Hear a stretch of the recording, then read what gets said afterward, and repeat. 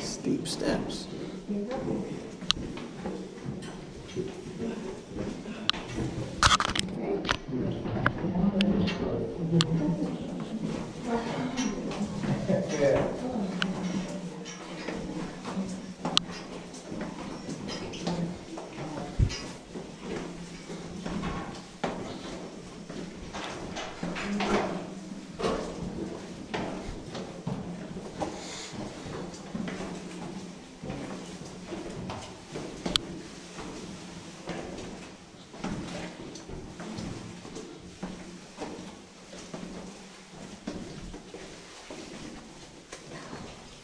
Sorry.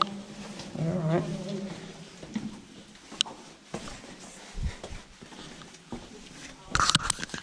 Welcome to the Ohio Caverns. The engineer blacksmither Robert Monson did back in 1897. Of course, things are a little bit different. We're going to be seeing this mud off to the sides here. This did extend all the way across the walkway. There was no walking down here, there's only crawling. And he went 800 feet in, 800 feet back out. He crawled out. He told Mr. Roman Marines what he had found down here. We opened 10 days later, August 27th of 1897, for touring. Mr. and his friends and family. Now, we didn't open officially to the public until September 9th. But if you want to go to this early tours, all you have to do is find Mr. Ames on the property, give him some pocket change to a regular oil lantern. They would take it to that sinkhole in the woods. They hand you the, don't touch the walls, bud. Yep, or you can't touch anything while we're down here. Alright, so he would hand you that lantern, he would say be out by supper, that was the only rule. Yeah, main reason we can't touch down here, you guys, we have oils in our skin. This can delay crystal growth anywhere from 50 to 100 years. So we want to keep the caverns looking nice, century to come, but also keep it looking nice for future generations. So even if it does look like a rock wall, please do not touch it. There's also lots of names down here dating back 125 years. These favorite colors into the wall or into the pencil today, and all the names date from 1897 to 1922.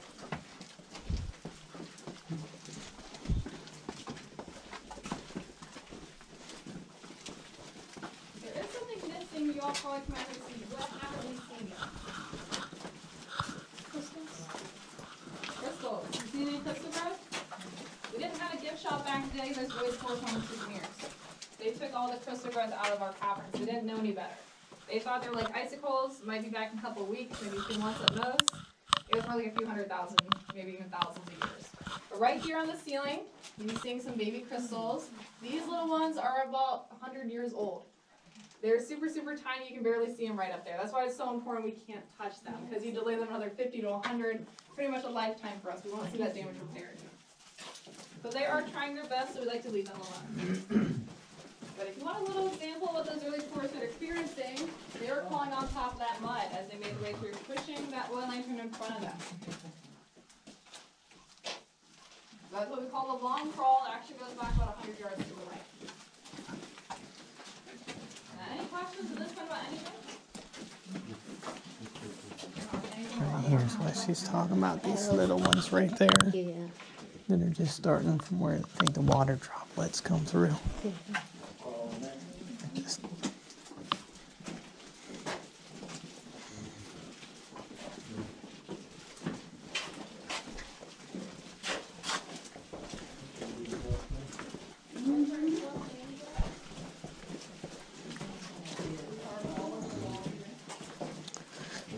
it's interesting, all these channels. Makes you wonder if water flowed through and caused them.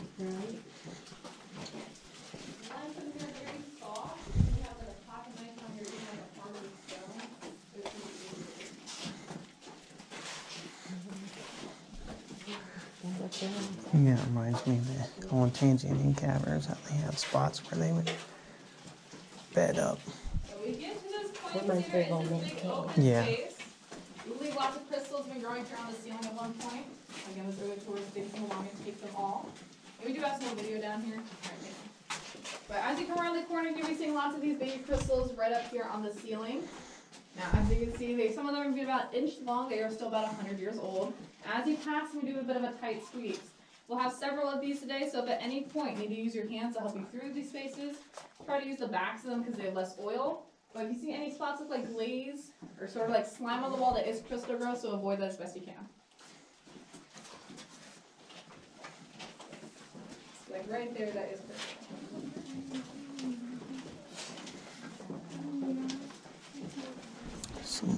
carved their name, initials in right there.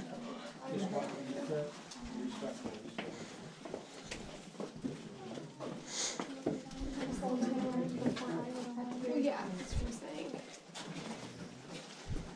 What she was saying, that's not graffiti, that's history. Yeah. Which is cool to think about. At this point, you are currently 50 feet below State Route 245. That road used to get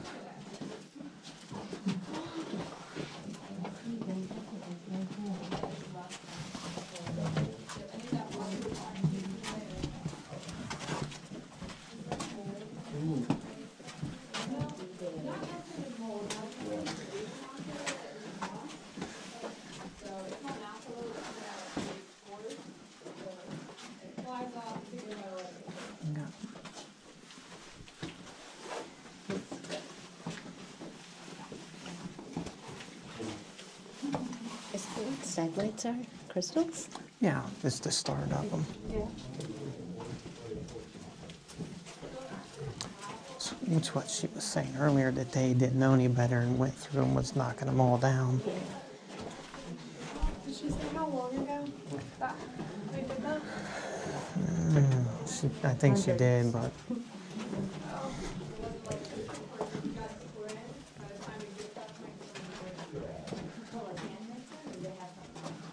No, they had to like hand mix it. You never know what you're putting in the food down here. Yeah.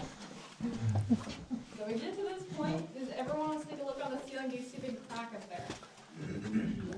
Yep. You was.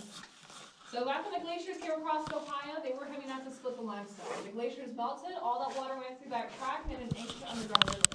This is what slowly carved away the limestone and made the caverns. So you're basically walking in the room bed right now. So right here is our highest ceiling at 14 feet. And we do have a bit of a tight squeeze, mainly around the ankles right up here, so just mind your step. So at this point, I can't see everyone. Do we have any questions at all? Alrighty.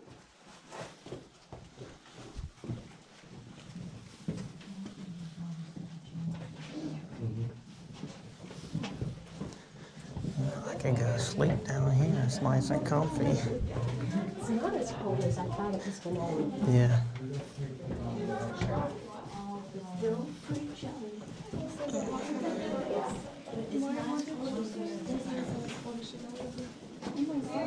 No. Well, I mean, you also want to come on. I'm really trying to convince me to wear my sweatshirt and my coat. Yeah, that's because you're a little bit colder. Feel free to move around the block as you get everybody in there. You might notice there is a sort of separate area.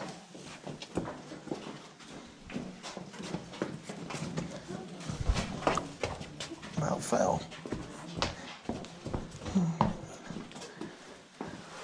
So you might be saying there is that fenced off area right over there.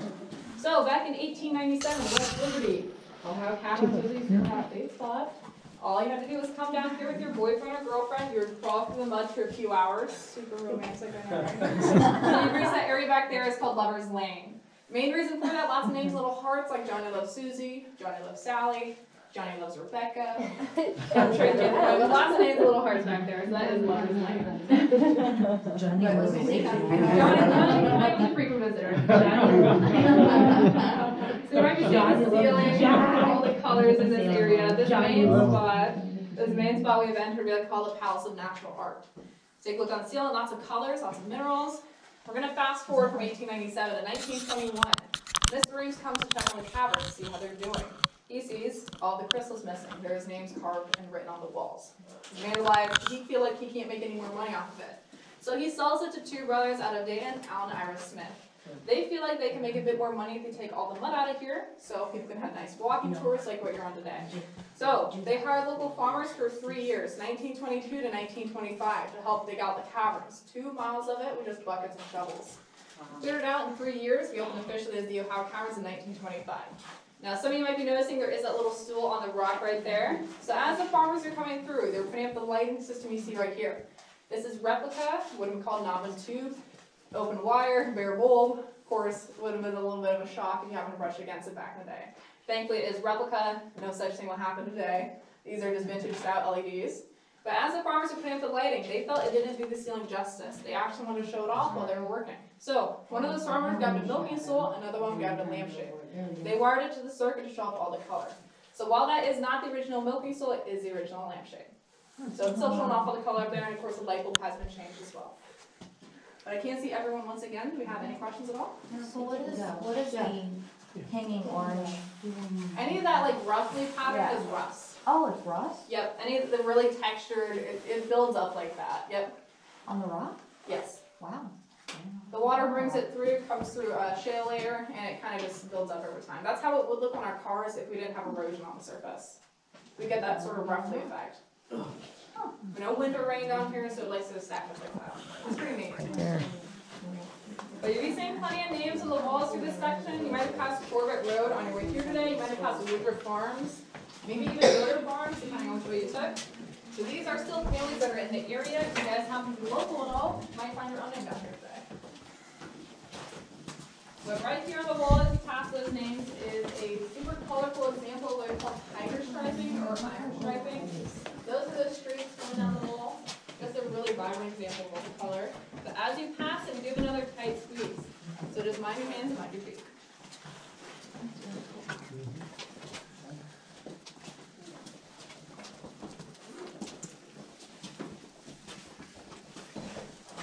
WP Corbett. And then something, I don't know. Some kind.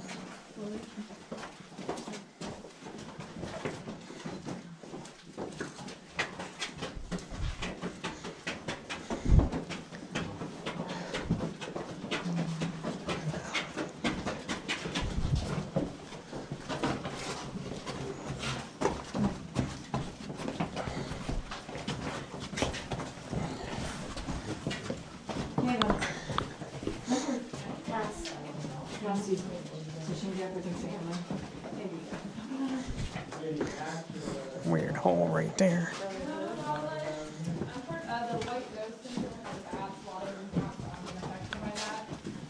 We used to get lots of them personally because our time I worked on the single one. Nothing's native down here. They actually live under the doors. No animals though. No raccoons, no snakes, no bears, nothing like that.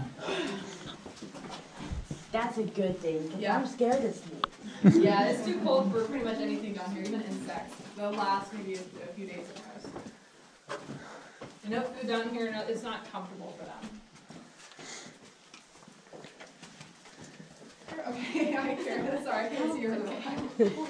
Alright, so as you can see, we are still following that crack on the ceiling. It really first would have done the same thing. It guided them the whole way through the cavern. You get to this point though, the mud would have been about up to where my arm is. Still a bit of a tight squeeze. You get to this point, there's different ways you could have gone following that crack. You could have gone the way we came, the way we're going to go that took you all the way through, or one of the 4 dead ends right here. Now, going down a dead end back in the day when wasting time of course meant oil in your lantern. We have also found broken glass back in these passageways. People did break their lanterns at some point as well. So, would you like to see a little demonstration real quick? Sure. Okay? Now, some of those early tourists knew about this rock right here known as the preacher's pulpit. I'm not giving you guys a sermon or anything, it just pointed them in the right direction. Alright, so if you guys want to do me a favor, turn off anything giving off light right now, like phones and all that. Turn them off for a quick second. This will be my modern day oil lantern.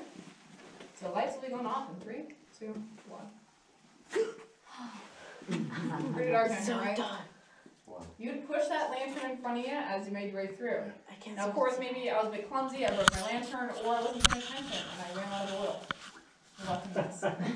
This is complete and total darkness. If you're not here for 5 minutes, 5 days, 5 years, your eyes would never adjust. There is no light for your eyes to adjust to. It's so pitch black. This I is pitch cannot. black. Again, darkest place on the planet. Of course, I'm a very fair tour guide though, so if you want those lights back on, go ahead and raise your hands for me. I can't see anything. I couldn't see anything. It was pitch black. I couldn't even see my hand. Now, I know some of you might be thinking it. I have no ghost stories for you guys. We didn't lose anybody down here. Nobody even spent the night. If you, so you had to rent that oil lantern from Mr. Reams. He was counting at the beginning of the day. He was counting at the end. If you had a lantern missing, you knew somebody was still in the caverns, you send the farm cancer to get you. So nobody spent the night. I have no ghost stories. We didn't lose anybody from the At most, you're just stuck down here for a few hours. I would be sorry for me. Yeah. Yeah, I'm not scared of the dark. And it's cold. Yes. I'm not scared of the dark.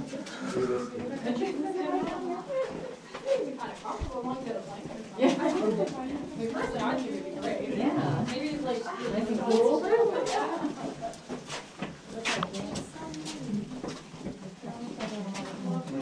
Is it because you woke up late? Is that what happened if you woke earlier? we'll start seeing a lot more signatures on the walls. A lot of these will start to be dated, so you can see how long ago they were written. So if you have glass in, feel free to use the walls and ceilings. I wonder if this is stuff from where they were digging it out or making the floor. Daisy Adler came down here September 18th, 1897. She was from Urbana.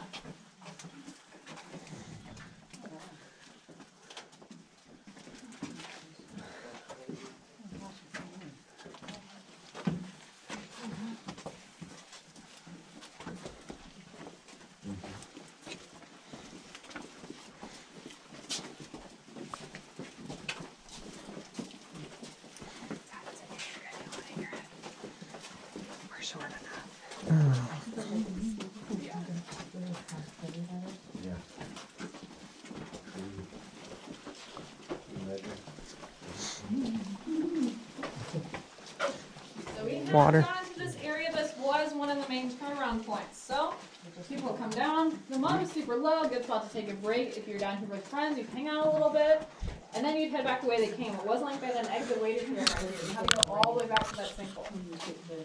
So they get to this point. If you wanted to keep on going, you would enter the area behind me that's known as the back scratcher. Good reason. But this rock and roll room known as the Giant's Coffin pointing to the way we're heading. But you might be seeing names in different colors today, so any names in red, that is actually lipstick. Any name written in white, that is actually from the crystals people wrote off. What about the blue? Blue? Yeah. Where'd you see blue at? I'm just asking. Did you see blue? No. Okay. Okay, I don't think there'd be blue down here. If anything, I'm not sure what it would be. Maybe wax from a handle or something. Alright, but the signatures we'll be pointing out, so right up here, August 27th, 1997, the first women, Nell and Floyd Taylor, made their way down here. They were sisters. Nell Taylor also returned, wrote her married name next to her signature. So that was opening day to Mr. Reams' friends and family. They were some of the first people ever down here. Here's a signature right next to it, August 27th as well, or 28th.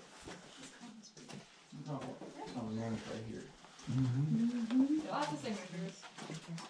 But as we go into this area right here, this is the start of the back scratch. It will get pretty narrow, so mind your heads.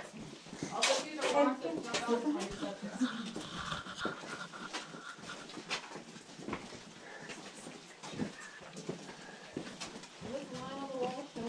I don't know. Somewhere. They're here somewhere. There's...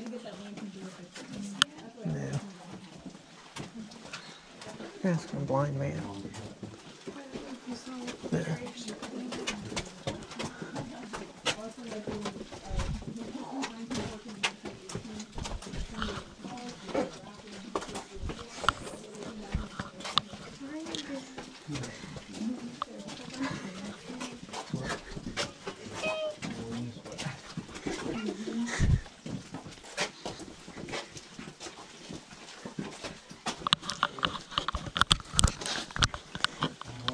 My precious.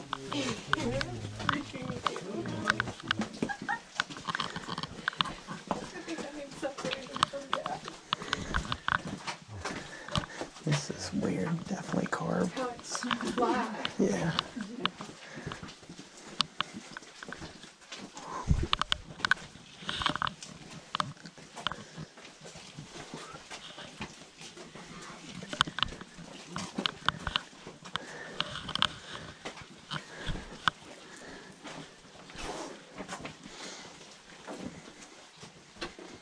Questions or listen about anything?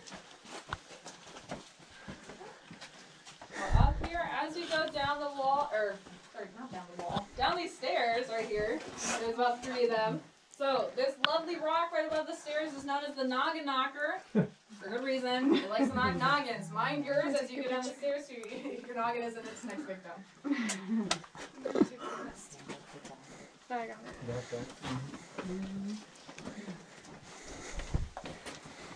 Like my dad and Uncle Bob.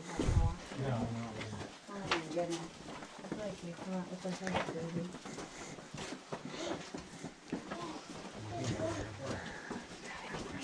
What's your question?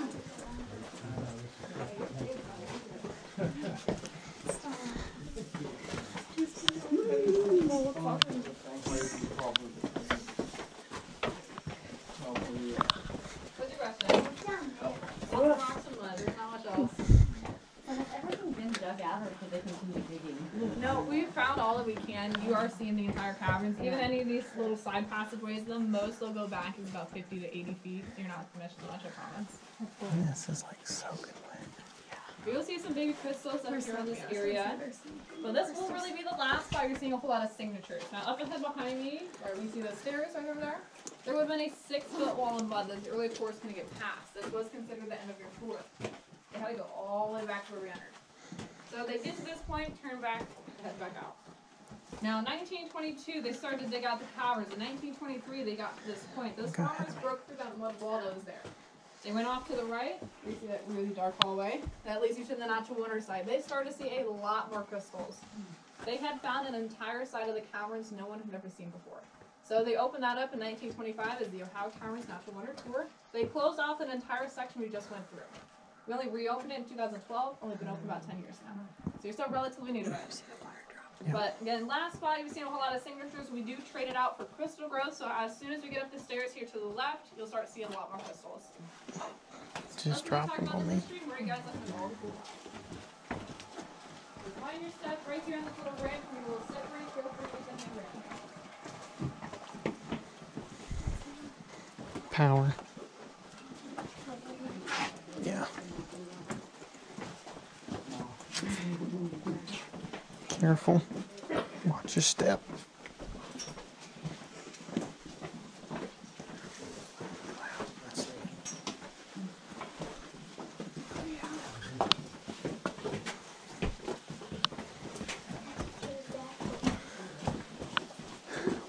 Now I can see it goes all the way. Introducing the largest stalagmite in our cavern, sitting at 3.5 feet tall, 7-foot circumference at the widest, about 800 pounds of crystal. Are you okay? Yeah. Your steps down there, honey.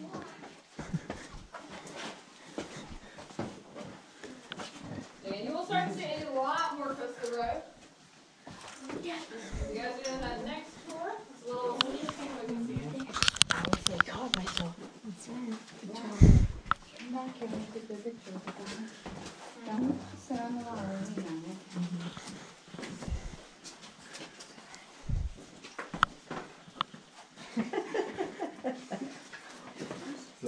Little ones over there. Do you want to go in front of us? You can. No, I'm sorry. This is a bit, not quite the detour. I don't have to take it to get you somewhere. Yeah.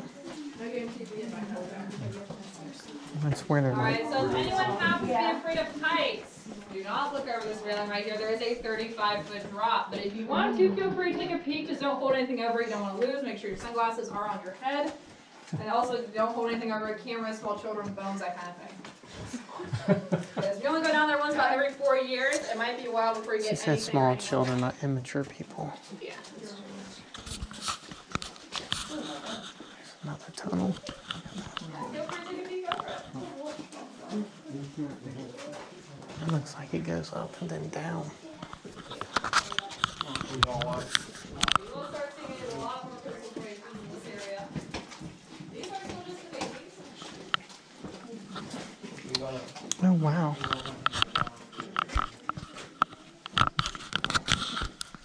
That's crazy drop right there.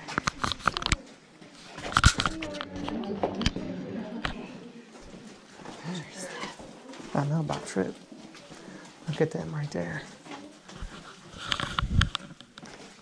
It's pretty cool.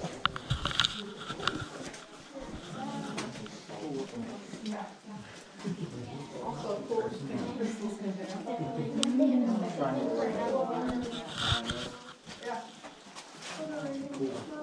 I just found out about last week. I have no clue why they do it, but yeah.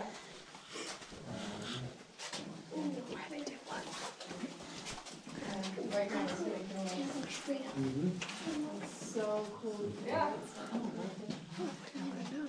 So you might be saying there is this pretty big crystal right in the middle of the room here.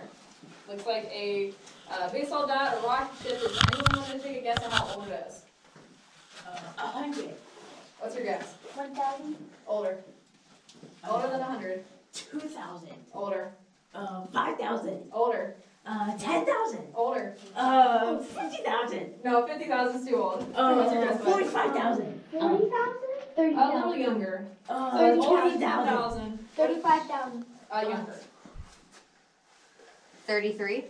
No, that's a good guess. 3,000. Right. So this crystal right here is sitting about 15 to 17,000 years old. For a cubic inch of crystal growth of the size of a golf ball or an ice cube, that will take about 500 to 1,000 years just by itself. So that's still just a baby, but it did start growing right about when the last mammoths were still on the surface. And just to put it in a bit more perspective, some of these crystals, they're about half the size of your pinky. They were still older than the state of Ohio. So yeah, they are still kind of babies. The oldest one you see on your next tour is 200,000 years old. Look right there. That one. You see that? It's translucent and like these right here. That's pretty cool.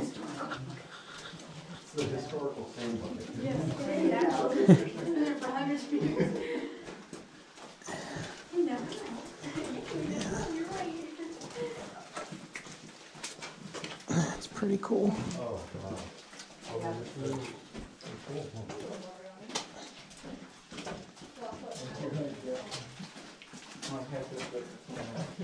We are a bit closer to the surface. You might start getting dripped on a little bit more. If you do get dripped on, do like call those cave kisses. So years really good luck. Now the cave kisses, water is clean, so you're not going to get a unicorn horn or superpowers, something like that. Oh, Bit of a darn. bummer. But water is clean to drink. That- Please don't forget about There's water down in there. But low hanging rock right here. Oh, yeah. You see there's water down in there.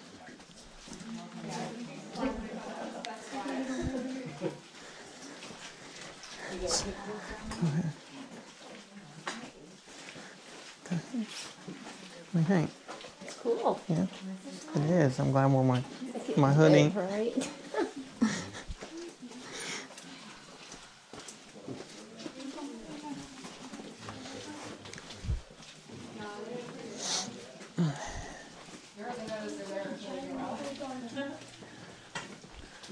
Wow.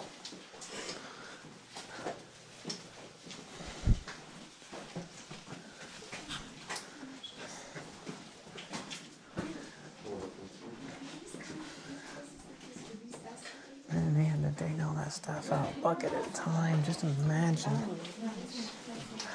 how tedious and monotonous.